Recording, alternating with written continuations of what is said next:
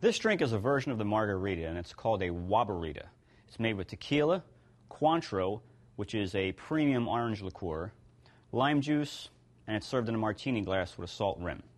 So let's get started. We're going to need our martini glass, and we'll get a salt rim on this.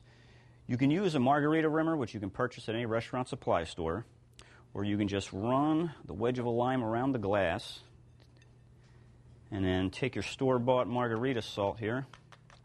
Ours happens to be green, but white salt will work. We're going to take a shaker glass. We're going to fill with ice. And we're going to use 2 ounces of tequila and 2 ounces of Cointreau. And we'll free pour these. 1, 2, 3, 4, 5, 6, 7, 8. It's a nice count for 2 ounces. I'm going to add some lime juice, which I'm going to use store-bought lime juice. So I saved myself a little time there. Let's shake this up, shall we?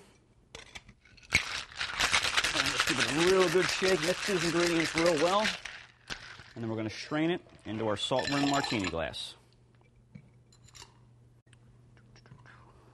There we go. Ah, yeah. Waborita. Enjoy.